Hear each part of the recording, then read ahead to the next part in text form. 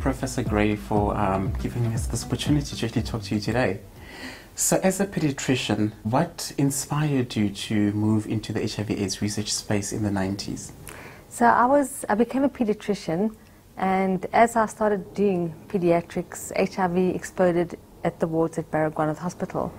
And very soon, more than 1 in 3 children who came to our wards were HIV infected. And it was a devastating time because these were young babies, 3 months old, and their mothers would bring these little cherubs into the ward, and we would take one look at them and we would know what the diagnosis was, that these children had pneumocystis pneumonia. And I felt that I needed to do something. So as a background, I was always interested in HIV, and I was an HIV activist. I worked in a health activist program, and I always did the portfolio of HIV. And so I was first an AIDS activist, and in my early part of my career, I worked at the Baragwanath ICU, and the person in charge of my unit was a cardiothoracic surgeon, and he himself was HIV infected, and he died in 1988. And his death affected me greatly because he also was a very talented person. And so with my HIV activism and with knowing someone who was HIV infected and seeing the HIV epidemic explode in front of me, I wanted to do something. And so after I became a pediatrician, I was working in the neonatology wards at Baragwanath Hospital, and I partnered with someone called James McIntyre, who was an obstetrician. And he was looking after HIV-infected pregnant women, and so we partnered and started a perinatal HIV clinic. And he would follow up the women, and I'd follow up their babies. And we then designed some research to try and find ways to minimize breast milk transmission of HIV. And at that stage in '96, we then established the perinatal HIV research unit.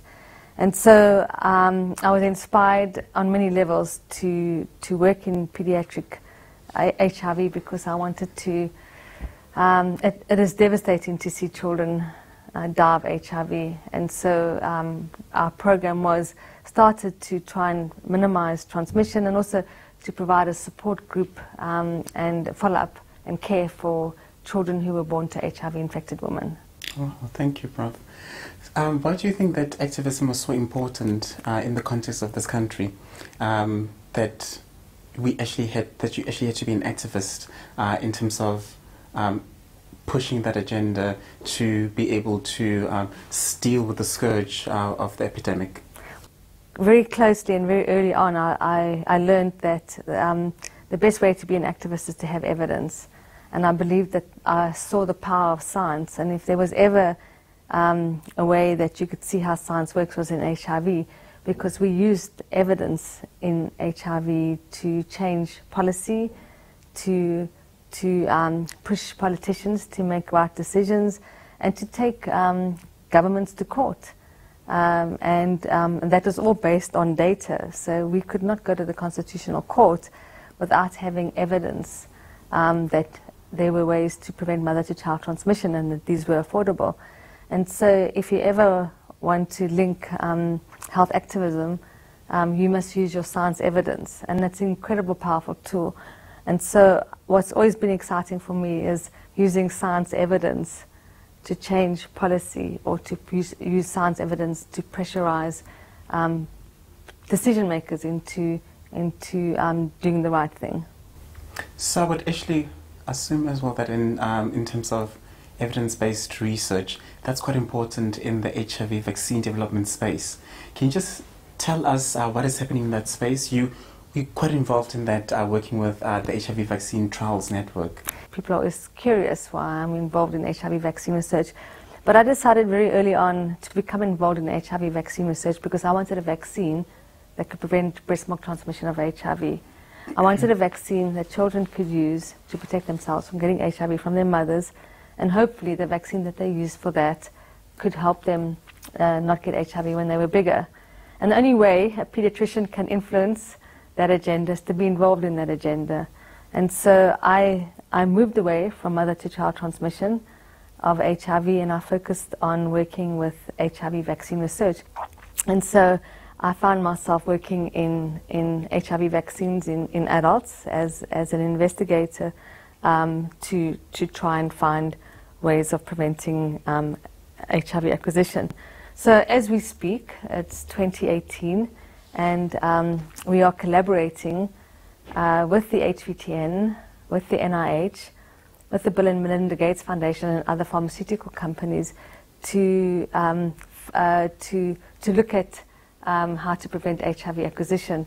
And we are now working on 3 different programs, and hopefully these 3 different programs with different approaches will give us some answers in 2020. So in terms of your journey moving from the PHRU and of course you've mentioned the collaborations are quite important with the different partners that you're working with in the HIV vaccine space. Can you just tell us a little bit about the move to the SAMRC? I'm sure it was kind of like a move, it was kind of natural progression, moving to the SAMRC, being the President and CEO of South Africa's National Council. Being the President and CEO of the South African Medical Research Council has been one of the greatest jobs of my life. This job has taught me many things and has inspired me to look beyond HIV. HIV and TB are very important, and we need to make sure that we eradicate both of these epidemics and that we work very hard to find solutions for HIV and TB. And so being at the MRC as its president has allowed me to ensure that we also direct some of our research to the quadruple burden of disease and these 4 interlocking epidemics. And so as the president of the MRC, I've been enriched to be able to expand beyond HIV and HIV vaccines. Being the president of the MRC is a service to my country and a service to the people who need solutions to their health problems. And so I do this job because I believe that we all need to contribute to our country and build capacity, and so this is my commitment to South Africa. Prof, why do you think it's important to focus on genomics? What does it mean just in terms of the focus areas of the SAMRC? So I think it's important for lots of reasons. One of the most important reasons is that our 4th epidemic is an epidemic of non-communicable diseases. And we know that a lot of the drugs that are used to control non-communicable diseases have not been evaluated adequately in African populations, and also and people who are of African origin sometimes don't respond in the same way to these drugs as people from other population groups. And so we need to understand the reasons for this, and to understand the reasons for this is to understand the genetic variability and the genetic differences.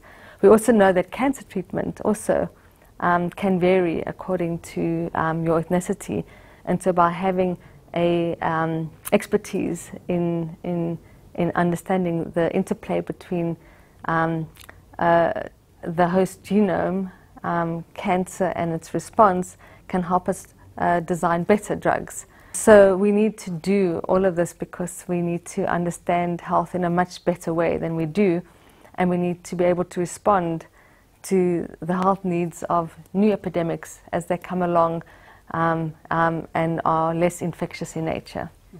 Prof, you've had quite an illustrious career, but if you had to just pinpoint some of the highlights while you were at the SAMRC, what would you say those highlights actually are? Well, I think at the Medical Research Council, as the leader of the Medical Research Council, the highlights have been seeing talent being developed.